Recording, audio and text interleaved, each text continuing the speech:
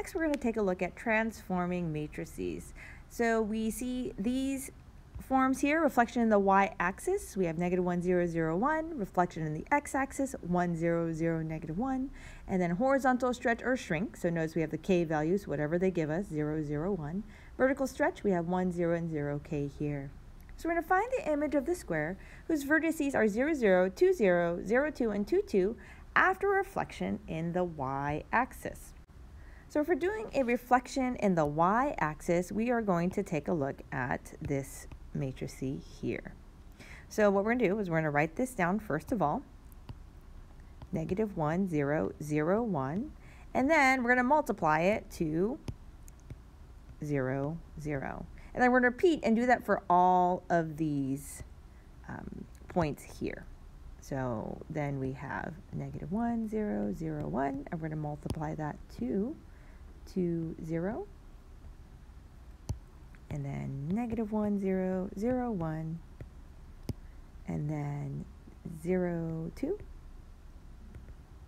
and then the last one, negative 1, 0, 0, 1, multiply that to 2, 2.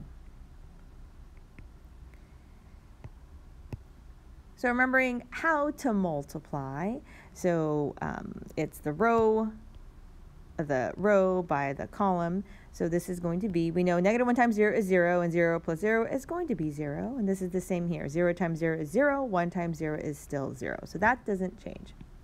So here, when we're multiplying, so remember this is negative 1 times 2 plus 0 times 2. And then below that it's 0 times 2, which is 0, and 1 times 0 is 0. So therefore, this will be negative 2, 0. Then we do the next one. Negative 1 times 0 is 0. 0 times 2 is 0. So that is still 0. And then 0 times 0 is 0. 1 times 2, though, is 2. So that is 0, 2. And then try this last one here. So negative 1 times 2 is negative 2 times 0 times 2, plus 0 times 2, which is 0. 0 times 2 is 0. 1 times 2 is 2. So therefore, the new square is 0, 0, negative 2, 0, 0, 2, and negative 2, 2.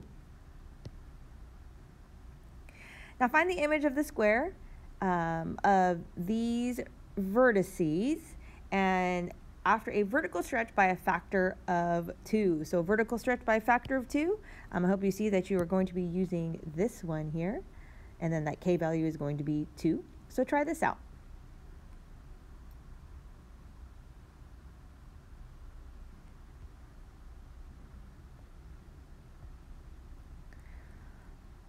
So you're using 1, 0, 0, 2, and if you multiplied it through, you would find that the vertices would be at 0, 0, 2, 0, 0, 4, and 2, 4.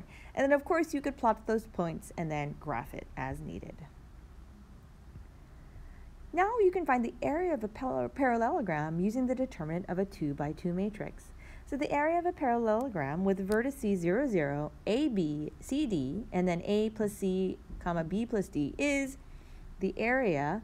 It's the absolute value of the determinant, and you're only using the A, B, and C, D. So the form that we're going to see is always going to look like this here. So notice that the A plus C and then B plus D, that is going to be true. So we'll check it in this next example. Find the area of a parallelogram. So the vertices are 0, 0, which they told us that's what the first point should be. And then 2, 0, and then 1, 3, 2, 0, and 1, 3 is here. And then notice that this last value here, A plus C, so that should be 2 plus 1, is 3, and that's true, and 0 plus 3 is 3. So that kind of helps you out. So that needs to be true in order for this area of a parallelogram to work. So we're going to find the area. So area equals A, so this is A and B, and this is C and D. So 2, 0, 1, 3. And then we find the determinant of this here.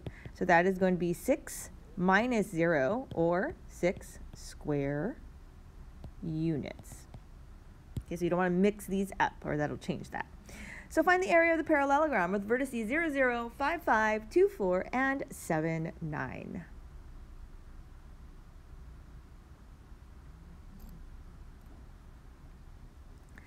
Okay, trying it out, you should have gotten 10 square units with your matrices being 5, 5, and 2, 4.